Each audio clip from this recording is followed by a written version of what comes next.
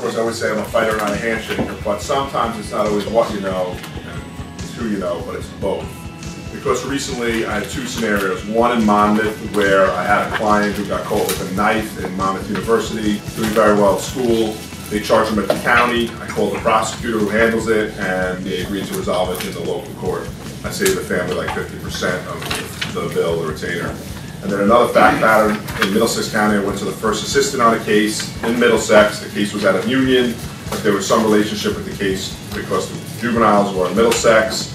And because I went to the first assistant and I have a rapport with him, it went much better. I was able to get the client probation. So Eric Morrell, Fighter Not A Handshaker, Middlesex, Monmouth, Union counties.